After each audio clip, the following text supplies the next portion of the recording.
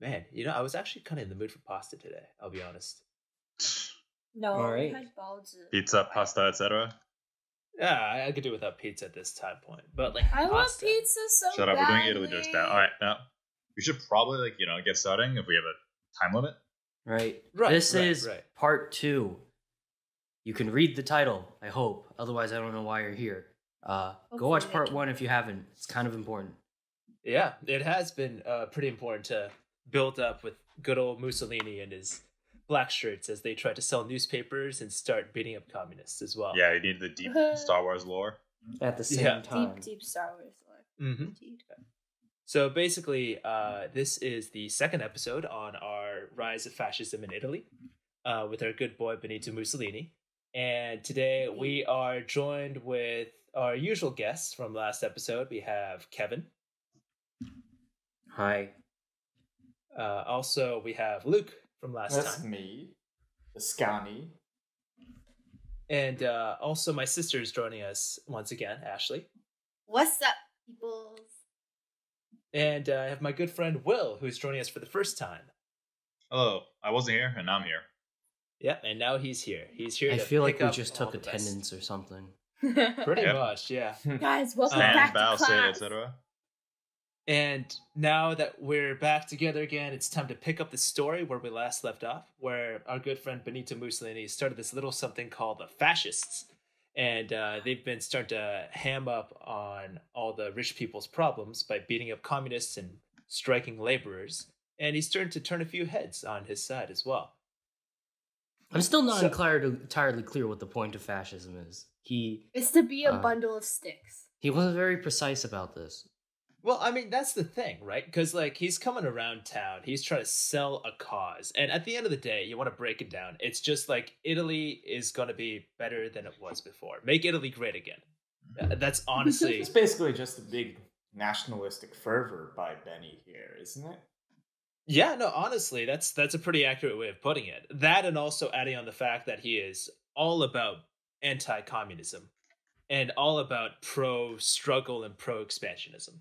So, like, yeah, those three things together, you pretty much got fascism. That and also a bunch of incoherent, angry nut jobs running around. So, In black shirts.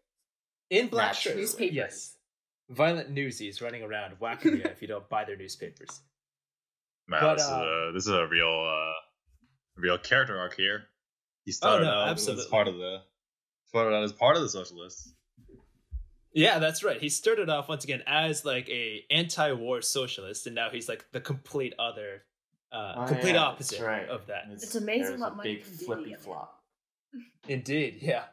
And also now, at this point, he's starting to get a few admirers, not just from like the downtrodden, the unemployed, the angsty college students, or like the old war vets who are just pissed off at Italy not getting anything from World War One. Now he's also got himself some men of wealth and taste. He's got businessmen coming over to him. He's got industrialists. He's also just got like old aristocracy who wants to see Italy be great again. And they're all saying, you know what? You might want to consider a career in politics, my friend. And, that alongside with some healthy donations to make sure that it keeps tamping down the communists, or communists in air quotes, because once again, this is mostly just angry workers who want a living wage. Didn't he say something about like not being about politics or something? Like fascism isn't about politics, it's above that. Well, I mean, at first it was very much that. It was more like a spiritual movement of sorts. I mean, spiritual as in like channeling Yeah, the angry spiritual spirit as of in the beating people. up people in the streets. Yeah. Right, Letting right. go of that anger. Spiritual. as So it can sad. get. And like technically speaking, he didn't really have any official ties with a lot of political groups at that time, because Italy, it did have a democratic body of sorts. It had a parliament, it had its own elected representatives, and its whole like prime minister structure and all that jazz. And they also had, if you want to like to simplify things to just be patriotic, they had a king that you had to be loyal to. So basically, if you want to be like above politics but still be seen as patriotic, you just say, I'm doing this for the king, I'm doing this for Italy, the people, and the king. Screw the politicians and all that stuff. They don't I wasn't understand aware us. being a monarch wasn't political. Well, that's the thing, because you kind of get born into it, So I mean, the truth of it, yes, he's got to like balance a lot of stuff because at the end of the day, the king doesn't have too much power in Italy. Um, the king does have some ability to check certain appointments and kind of speed things along by giving his blessing. Also, the army's more or less just loyal to the king, but the king then sort of defers to what the government wants him to do. So it's kind of like this weird circle of accountability right there. But Okay. if you want to show that you're loyal to to Italy and you're a nice patriot, you just say you love the king. And also, if you want to be a good Italian at that time point, because of just how big the Catholic population is in Italy and just how powerful the church is, you just say you're a good Catholic as well. And that being loyal to the king and being a good Catholic were like the two branches of what it meant to be a respectable Italian during that time period. What's the dynamic with the king and the pope around this time? Do you know? Oh yeah, it's it's not a good one. Let's just put it that way. Yeah, Charlemagne took the crown from the Pope instead of letting him crown him, obviously. Oh no, this is even better than that. Imagine Charlemagne taking the crown that didn't exist from the Pope's hand and then taking some of the Pope's land too and refusing to give him a dime. That's yeah. So Italy before the creation of the Kingdom of Italy in like the late 1800s was a bunch of small little kingdoms, which the Pope liked just fine because that meant the Pope also had more lands outside of just the Vatican. But then the royal line of Savoy from this tiny island called Sardinia. I don't think you guys even know what this place is. I know There where are a it lot of is. sardines. It's Yeah, actually came up. It's actually came up quite a bit if like you played Crusader Kings or something like that. Or I mean, the historically Latin speaking, it was pretty powerful back in the day. And then Napoleon came along and he's like, lol, sardines, and then just kicked them out of power. But basically, they started grouping together, pulling together more and more of these disparate city-states until they became what's known as the Kingdom of Italy. And part of that meant taking over land that used to belong to the church and to the Pope. So the Pope, in a massive turn of pride and perfect diplomatic tact, said, this is not good, so we're going to make it not exist by not recognizing it. So there is no Kingdom of Italy. Things are just as they were before you guys existed as a kingdom. It's kind of like the whole like Taiwan China situation, you know? Like You just don't recognize them. And you Yeah. accept them as your own. yeah, or like how North Korea treats South Korea, you know? Well, North So- Korea treats the rest of the world like it doesn't exist. That's true. Pretty much. And so as a result, the king and the Pope here, well, the Pope doesn't even recognize the king as the king of Italy, and the king really couldn't care less about the Pope. Just has to like give lip service to it and then keeps on running a powerful country. So there wasn't much of a rapprochement, if you will. But A at the lot same of time, ignorance and well, not ignorance. What's the word? Just like like not caring. salutary neglect. Yeah. Yeah, just kind of like push it out of your mind, worry about other things. But like if you're an Italian citizen, this is always kind of like a weird tension. It's like on the one hand, I am loyal to the Pope, I'm loyal to the church. On the other hand, I'm supposed to be loyal to the king, to the Italian government. How can it be both? So it's like this weird little like what's the term here? Dichotomy. Yeah, it's like a weird little dichotomy that all these people are forced to kind of embrace. It's a very strange one, for sure. Yeah. But on the flip side, if you want to talk about checks and balances, here you go. You have the king, who's in charge of the political stuff, and then you have the church, who's in charge of the ecclesiastical, the religious stuff, the spiritual stuff. And if one Like goes fascism. too far, the other one always technically has a moral check on the other one. It could always mobilize the people, you know, in some way or another. Technically. And here's the thing. If you're Mussolini, right, you're looking at this and you're like, yeah, you know what? A career in politics might be the way to go. Probably won't do to have a lot of obstacles in your path, right? That would make things easier if they were gone, yes. Mm-hmm. And so in that whole sense, you got to be able to deal with both the church and the king somehow. Now, obviously, you can't just go and beat the crap out of them like your newsies on the streets can to communists. So, like, he's gotta embrace something a bit more tactful. So, our good friend Benito Mussolini decides let's start with the closer one. Let's start with the king of Italy first, and we got to be diplomatic. We got to be tactful. we got to send my army of black shirts marching into Rome, demanding that he put me into power. Tactful, yes. Subtle. It's Very very subtle. subtle. Very subtle. You gotta squint at it to just like make out his personal agenda there. It's kind of hard to see. Yeah, you just need to squint at the giant. Probably because Big everyone black wears shirt. black shirts. So They again, blended in. the black Gotta shirt squint. thing. Can't It's really not. see It's them. not a uniform. It's just a black fucking shirt. So it's like, Your Majesty, there's an army of black shirts outside. What do you mean? Well, there's a They bunch of just- people wearing black shirts out there.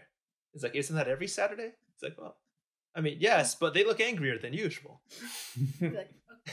Just And if just you give them squint, some you can see bread they're or all holding newspapers too. So Billy Just closes what do the newspapers. newspapers pretty say? much. And in 1922, Mussolini organizes this huge coup d'état called the March on Rome. Pretty much send his black shirts in, assert some pressure on the government, demand change. Like, he wasn't even very explicit as to what he wanted out of it. He just like, I mean, obviously he wanted to get himself and the fascists into more positions of power. But exactly what he saw out of this was never like really clear. And the success rate of this wasn't really cleared either. Because keep in mind, at the end of the day, yes, you got a bunch of pissed off, angry guys wearing black shirts and waving newspapers. But the king's got the Italian army on his side. And the last time some pissed off Italian with an angry mob decided to declare war on the government of Italy, he got his ass stomped in the little city of Fiume. So Oh, basically, yeah. So Mussolini, I mean, he might have been a bit crazy and deluded with his like whole visions of grandeur, but he wasn't a complete idiot. So our brave friend Mussolini decides to lead the operations from afar. Yes. Ah, Just yes. like Many- Like every other Many of time you he may tried to die. join an army. But it is a sacrifice I am willing to make. Yeah, pretty much. And Delegation. So just like taking a note from his past history, he decides if everything goes south, I'm a bounce to Switzerland. You know, Hey, just like before. part Old two. So- habits die hard. I know, right? And I don't know, like maybe turn a new leaf, become a socialist again, whatever floats his boat. But I at hear this the point, chocolate's good. yeah, the chocolate's pretty good. he The might banks are start always smuggling nice too. watches out of Switzerland. Yeah, and also they got some good healthcare there too. So he's able to just put himself right on the border of Italy and Switzerland. So he could like if everything goes great, he could be like, yes, I was here for it all. I was in Italy for this entire thing. Was I in Rome? No. Was I anywhere near Rome? No.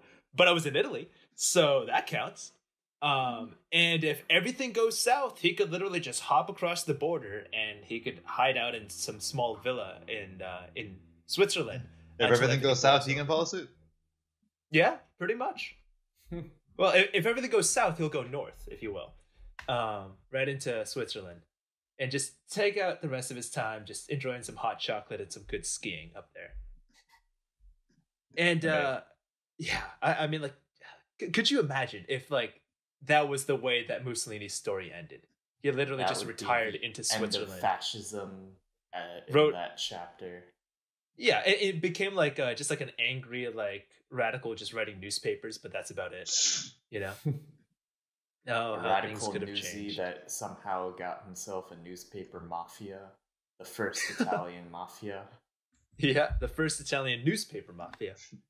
Definitely. I encroaching think into there some were new more territory. than a couple mafia before All right, fair enough. Mussolini's time. Yeah, but none of them were focused on newspapers as much as he was, that's for sure. But all things considered, things went a bit better than our bumbling idiot friend Mussolini could have planned. So, when the huge forces of black shirts, because like there were a few hundred of them, so like kudos for him to like rally up that many people to go and march on Rome.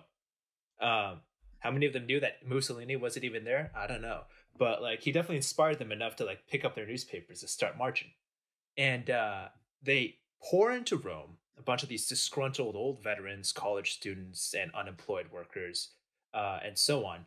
And King Victor Emmanuel, the king of Italy, is just standing there, like on his balcony, and he's like looking at these hordes of people pouring in, and he's like got advisors on both sides, right? Like he's got the voice of reason there, being like, "Hey, Your Majesty, you do have this little something called an army.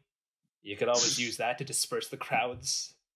instill a little martial law. I mean, like, I know it's not great and all, but these guys are literally creating riots in the streets. Like, their entire purpose for existing is violence. Like, it's literally in their doctrine. They're like convoluted doctrine. Also news. And news about violence. But it's like there's like nothing redeemable about these people. And then on the other hand, there's like a few like rich bigwigs. It's like, I mean, I wouldn't say nothing redeemable about him. Like, he does beat up communists pretty well, and he like keeps our striking workers in line. So he makes us money. And and he creates law and order. Yeah, because everywhere he goes, people are too afraid to speak up against him to like create any sort of ruckus. So he's the only guy committing he's ruckus. a job creator. And he creates jobs. He employs newsies. And he, like, I'm sure he has other good things about him, He's too. just like, so well-rounded. Can't you tell?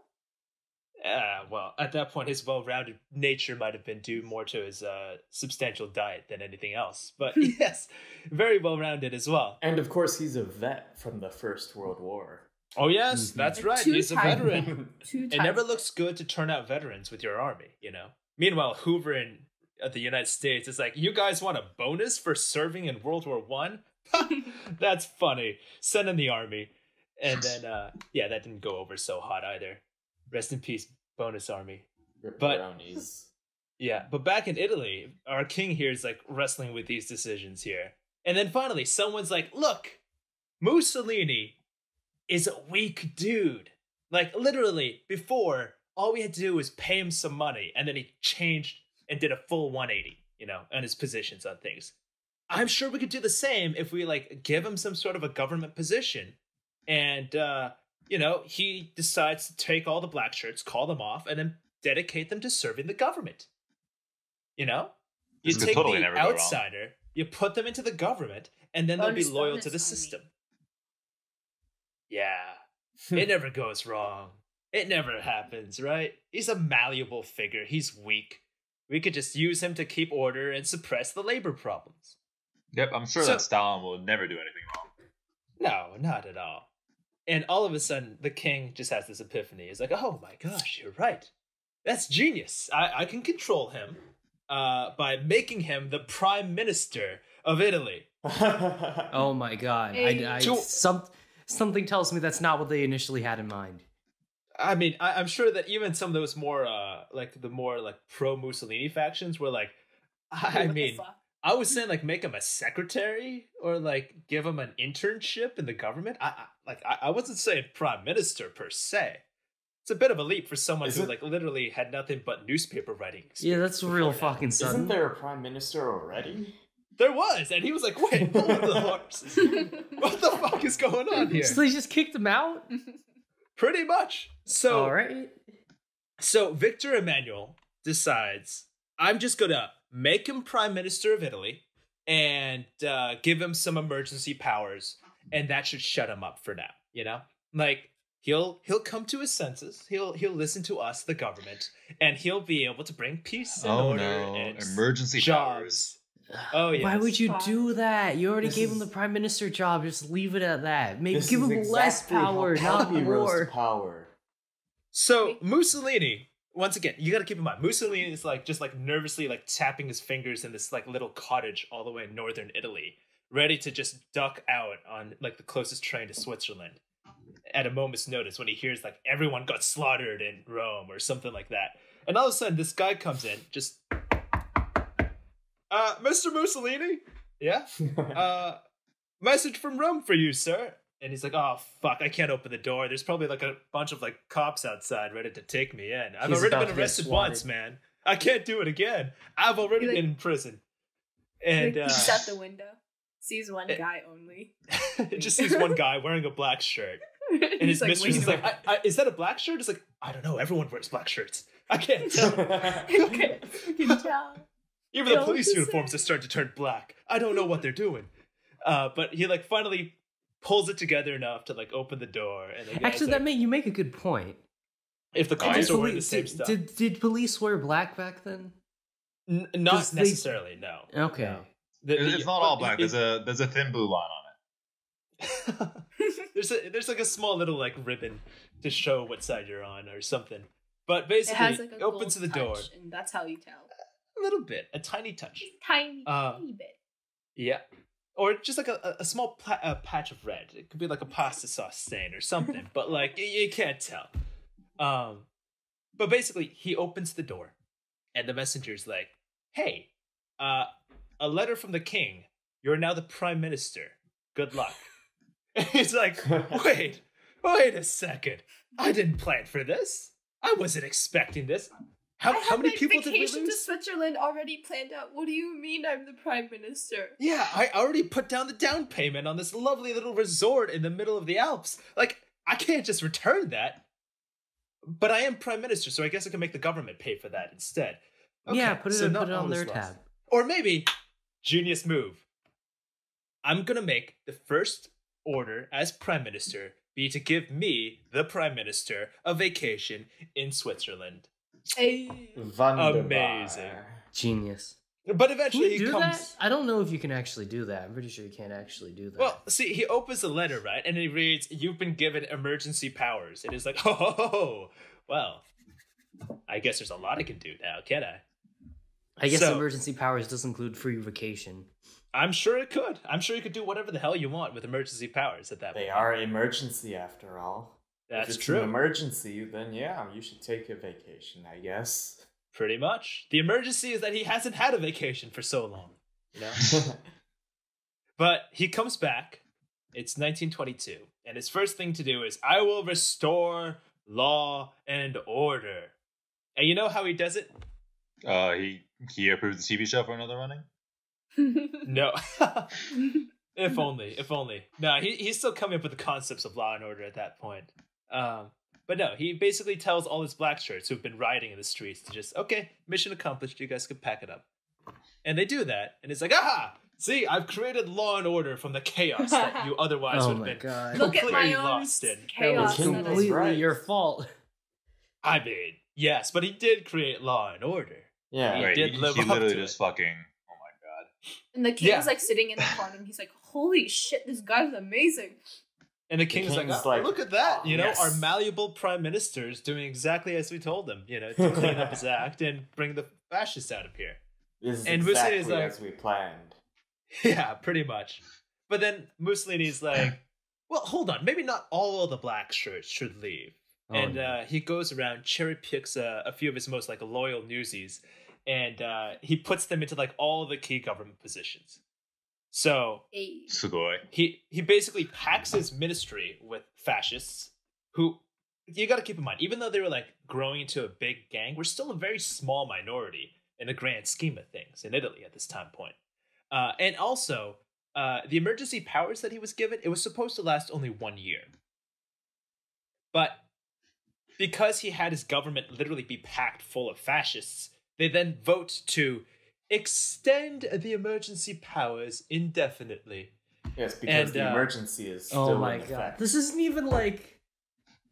This isn't even that clever. This is just It's stupid. not. It's really Yeah. not. Corruption at its finest. But here's the thing, right? Like it's okay to justify an emergency if like your economy is shit and the people are striking and you know there's violence in the streets. Like that's easy to justify, right? But like if you're improving things, you would imagine things would get to the point where people are like, "You did a great Why the job fuck with is- those emergency powers, pal, but like could you hand them over? Because you seem to have like solved the emergency here, you know?" But what do you do when that stuff is gone and you want to keep that power, you know? You make it You law. create more emergencies with your big army. You could do You- that, yeah. You start a You coup could- for the local religious group, and then You could do that, yeah. And then you convert your lands into a grand galactic empire. Yeah, and then you could become old Daddy Palpatine as well. Yeah. But Mussolini is like looking at all this power in his hand, and he's like, "Well, I mean, this should last a while, surely. I mean, like, we gotta crush all the fucking Marxists and communists in Italy, and we know there's a lot of them. Meanwhile, the 4 Marxists in Italy who are now thrown in prison playing Magic the Gathering together, like, You're like, what the fuck do you mean? There's more of us. Where? Yeah. What did we know? And also he's like, oh, the economy is terrible. It can't recover anytime soon. And all of a sudden America's like, let's throw some money into the European economy. Let's bolster that up with a bunch of loans. And then all of a sudden, wouldn't you know it, the economy in the Mediterranean and in Europe in general just boom, just grows out of nowhere because of this huge stimulus from the Americans. So now the economy problem's solved too. And also he's like, you know what? There's a ton of striking workers. So like we got to be able to handle this, right? But all the workers then are now under the control of the government, under like this big government union, if you will. So now he's like, well, fuck. All the problems I had before are gone. The change is here. A change is here. I did this way too well. And by like 1926, say what you will for him being like kind of an incompetent asshole. Through the use of strict censorship, tight government control over taxes, crushing workers' strikes, and also harsh punishment, and also extra legal punishment through those black shirts, he's basically turned Italy around. Like, through a series of accidents. Basically, yeah. And at this point, he's like looking at himself like, oh, dip, what do I do now? The ultimate idiot savant. Pretty much. And so at this point, he's like, literally, my newspaper is the only newspaper that we could have out there. And my party is like the only one that's really out there in the government. So he's like, I'll just run for re-election, I guess. I don't even need to do coups anymore. I could just run on democratic principles. Principles in air quotes. Baker. And trademark. As long as I am the only candidate. Yeah, I'm the only candidate. I've intimidated everyone else from coming out through my black shirts and through now the use of the police. Yeah, you know what? Fine, you could take away the emergency powers because I'm still in charge. And that's the scary part. He literally doesn't even need the emergency powers at this point. He didn't even do anything, though. Like, The most he's done is he Oh, cracked man. down harshly, and somehow the economy turned around in the meantime. You know? It's like he came was in those just four as the economy communists was about to in- recover. So you Jail know who were those playing those Magic YouTube the videos Gathering. about Luigi playing Mario Party and doing nothing? yeah, pretty much. Yeah, this is that's Mussolini right here. And he somehow won the game too. So at this point, this is like 1926. This is pre-Great Depression. So that's why the economy's still like growing. I think roaring 20s at this time. And he's like, wow. I mean, I thought the king was going to be a bigger challenge than this, but he literally gave me power without any bloodshed and just like told me to roll with it. And at this point, even the king is like, he's got like the Mussolini t-shirt on, which is just a black shirt. Look, I made this guy work. Hello. Yeah, it's You like, guys that's should my be proud of boy. me. That's my Mussolini. And he's like actually pro-fascist at this point. So like he's even got the king in his corner. Whereas before like- the king was like, I He's like could a maybe proud use. dad. Yeah, that's my kid. I Yeah, taught pretty- him that. I got Yeah. him there. I I raised got that. him there. I raised this boy. I raised my boy Mussolini. And at this point too, it's like, well, I mean, that's one of the main challenges down. What are we going to do about the other one? Because like clearly the Pope isn't going to stand for this, right? Like, whereas before the Italian government's always been kind of wishy-washy. Now that things are unified underneath one powerful authority, behind someone who, remember, back in his socialist days, he was like, I don't believe in God, and you shouldn't either. God is basically just made up to oppress the people, and the church and all that stuff is a bunch of hooey. So, like, we have a devout atheist who's now in charge of Italy. Like, put yourself in the papal robes for a moment there, you know? But Italy doesn't exist according to the Pope, doesn't it? I mean, Italy doesn't officially exist, but at the same time, the Pope isn't completely deluded to the point where he's like, you know, like, I could just walk over all my old fiefdoms and nothing's going to happen to me. Yeah, it's only So- a matter of time before the church gets stormed with people in black shirts holding newspapers. Right? I mean, like, it happened to the Just king. stormed It the could happen to me Vatican, too. Black shirts. And Yeah, then pretty it's much. Finally, I they know. can tell We'll who is make who. him the Pope too. We'll make him the Pope. No, thankfully, it was not that insane. And he was not anointed to become a cardinal or something crazy like that. But whereas, like, the whole Mussolini and how he got into power in the government thing could easily be seen as, like, a bunch of happy accidents kind of playing out. How Mhm. Mussolini dealt with the Pope, this was actually kind of impressive, all things considered. Because at the end of the day, Mussolini's in a good bargaining position, right? Like, he controls most of Italy. He controls the areas surrounding the Vatican. And at the end of the day, he controls one of the most devout populations to the Pope, who the Pope therefore depends on for support. So, yes, the Pope can turn the people against Mussolini. Does But the that Pope was have like... a military of some sort? He's got like the Swiss guards in the Right. Vatican. So like there's something. But the last time that the Swiss guards ever had to like fight any major battles, it involved basically all of them dying in order to shuttle the Pope into a little castle as everyone sacked Rome. So like this ain't exactly like an expansionary army, one that could like go out of its borders to like put up a fight, you know? So the Pope and Mussolini are kind of like at this Yeah, they don't weird even have any cool standstill. black shirts.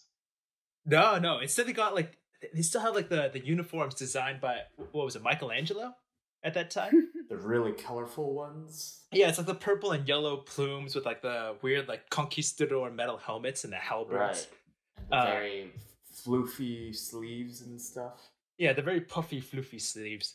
That's the Pope's army. Meanwhile, Mussolini's actually got the Italian army, which just fought in World War I and actually came out on top to a degree.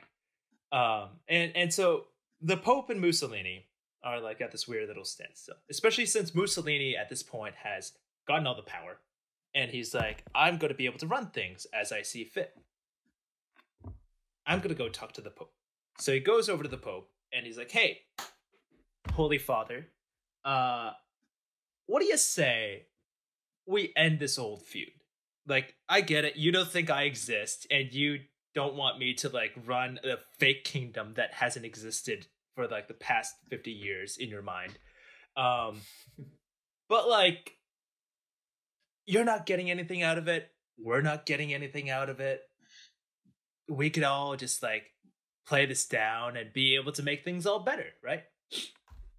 So in 1929, he starts negotiating with the Pope and the Vatican, and they come up with this huge agreement that they call the Lateran Accords.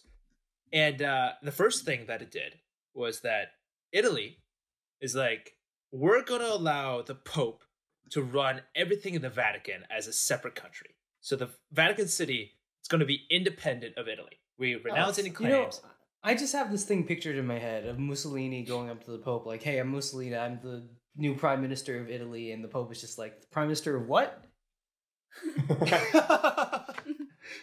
Yeah, Italy, you know, the country that surrounds all your land and has most of your most faithful people. country? I'm sorry, what It's like, country? No, what are you not talking ringing about? any bells here. And believe me, I have plenty of bells to ring as the Pope.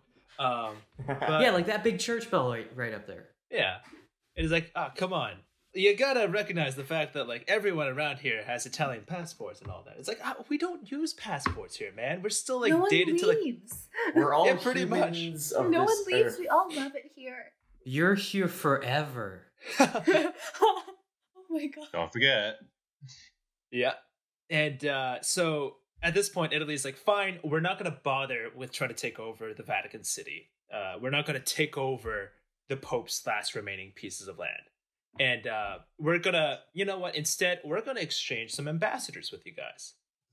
And like, for everyone who's like just like listening on a surface level, an exchange of ambassadors is like, oh boy, you send someone over to talk to you, and you send someone to talk to me. Big whoop, you know? But the thing underneath that is, if you're sending ambassadors, like government officials, to do this kind of negotiations, you're tacitly acknowledging the existence of the other state. And so by doing this, like this simple exchange of ambassadors between between the government in Rome for Italy and with the Vatican Church, they've basically just went ahead and did what no one has been able to do in the duration of the Kingdom of Italy. Get it recognized by the fucking Pope. Which is like kind of a big deal, given the fact that like not being recognized also means not having the Pope's blessings.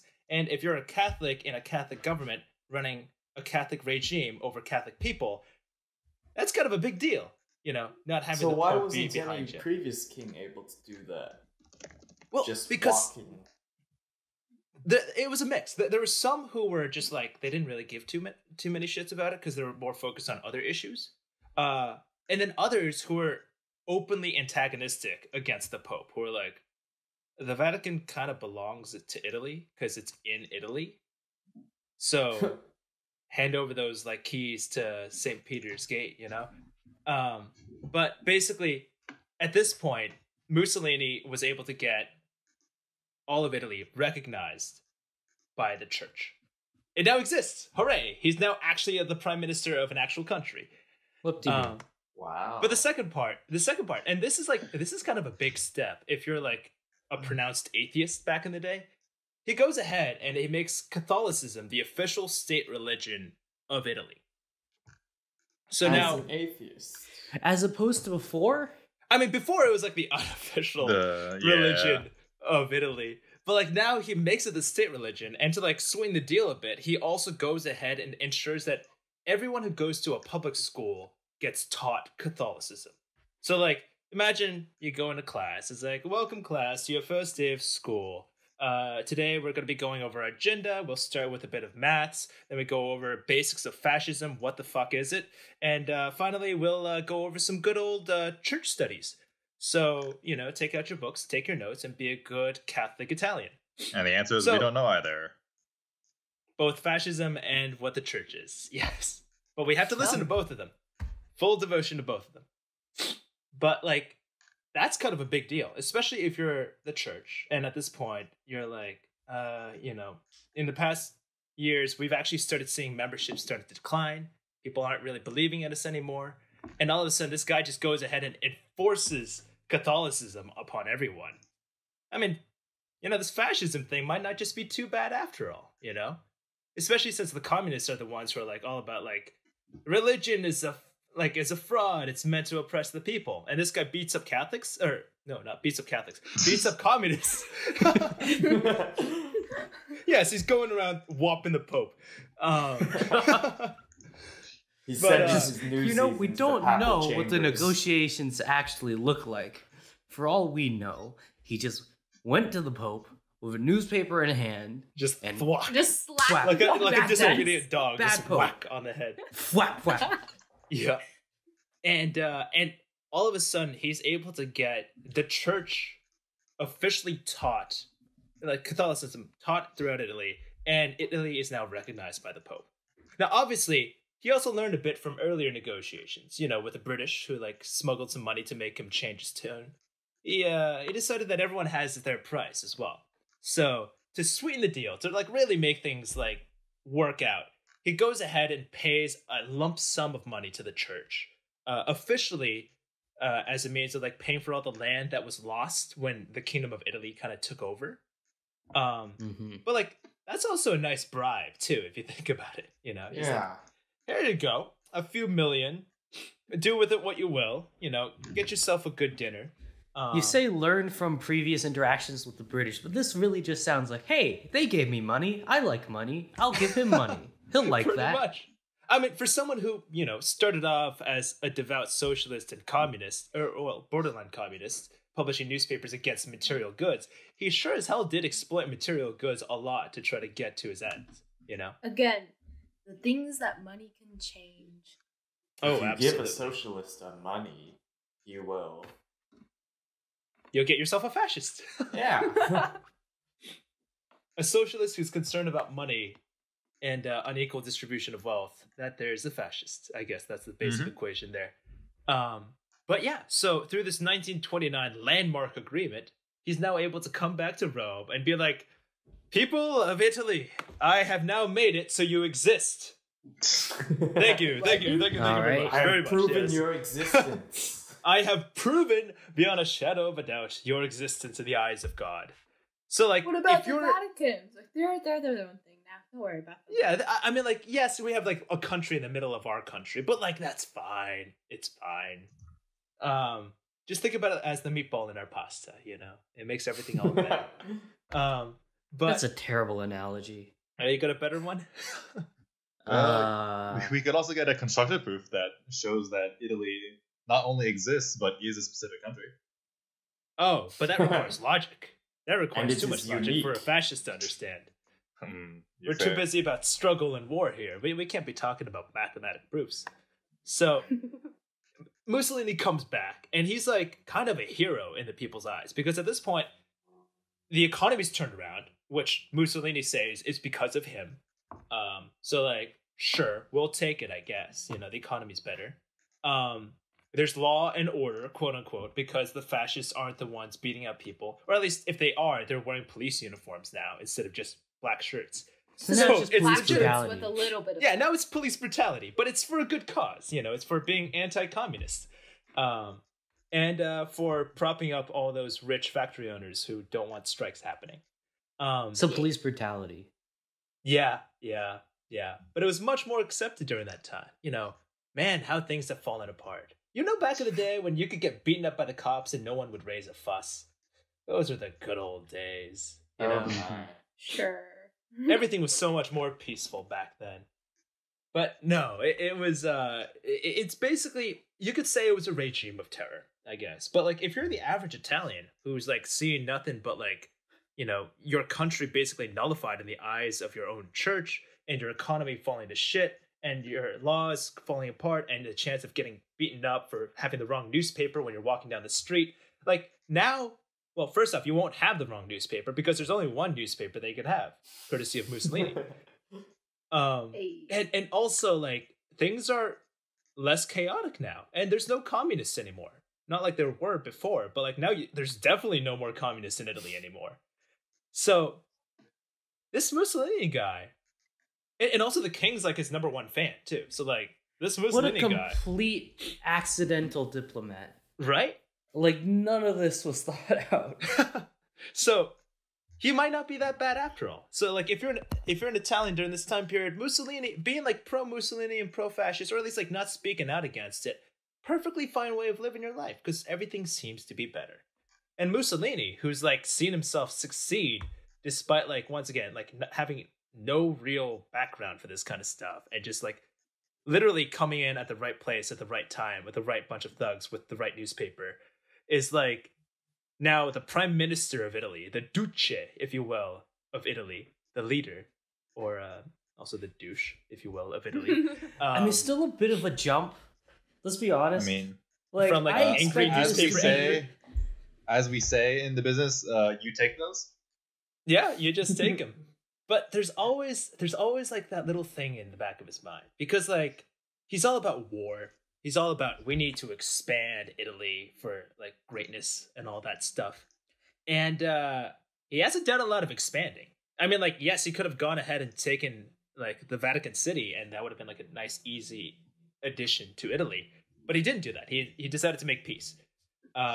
And now he's like itching for a fight. So his next big idea, his next big brain idea is like, I've made Italy great. Why don't I make Italy the next Roman Empire? Oh my god. Oh boy. Bringing So back let's- the Roman Empire. Let's just expand overseas and take over Ethiopia. You know? That's That a would very be great. specific choice. It's more natural than you think about it if you consider where Ethiopia is. Yeah, Ethiopia, for those of you who aren't too familiar with geography, Ethiopia is located in like the northeastern corner of Africa. Kind of like right where like it points out towards Egypt and Saudi Arabia, right around that area. So it's great for shipping and all that stuff. It's also been the only place in Africa which during the whole scramble for Africa, when every single European country, even like tiny little Belgium, was cutting out a chunk of Africa to colonize, Ethiopia was the one place that was able to hold out against colonization. That's Because it was a right. Christian kingdom in Africa. And so like it had some like moral superiority that they could like flaunt over these Christian Europeans who are coming in. They can't just say that we're coming here to Christian to teach the word of God to you guys, because they're like, we know we have like the oldest church here. Like we know about God and we know about Jesus Christ. We're cool with him too. Our god. No. But like because they're also like a holdout, and also because the things in Libya, which like Italy's been attempting to do, and it's like been a weird like flux back and forth, he's like doing okay enough. Mussolini's going to decide it's time to take fascism abroad, and he thinks the best way to start is by starting the Second Italian-Ethiopian War. Second, because the first one did not go so hot for the Italians. When was the first one? This was with I'd say it's That was the one it with was the like fire government. Wasn't that the one where the poet tried to do his thing and then got destroyed for it? oh, that's Fiume. That's like in the Balkans. It's a lot Oh, closer okay. to Italy, not in Africa. But there was a first. All you need to know, there was a first one. It didn't go so well for the Italians, even though they had superior weaponry and they got their asses handed to them by the Ethiopian kingdoms, which rallied together. The Ethiopian kingdom, which rallied together and pushed out the Italians. But we could save that for another episode, talking about how Mussolini decides to fan out fascism and just how this stuff spreads. I just feel like every single one of Mussolini's plans is missing a step. Like, step 1, make a newspaper. Step 2, beat people up. Question mark. Step Step 3, Step question two, mark, two question mark, different. question mark. Step 4, become prime minister. Yeah, there you go. Wait a minute. We're missing something here. Once again, if We you forgot to like, boil the pasta. yeah, they forgot to boil the pasta to be sure. But hey, at the end of the day, if it's edible, that's all that matters, right? And likewise for Mussolini here, don't think too much about it. But there is 'Cause it something to be worked said. Again. Because and it worked again and again and again. Somehow. There is something to be said, though, about what happens when you start pushing things a bit too far. And now, because he's actually the prime minister of a country, and he's like technically got a good amount of street cred underneath his name, and fascism has become a thing, his ideas also start going beyond just Italy as well. Into places like Spain, which is undergoing its own civil war, into the Balkans, where we see a bunch of petty dictators start taking over with fascist ideas, and also into Germany as well, with a young man by the name of Adolf Hitler. Oh no.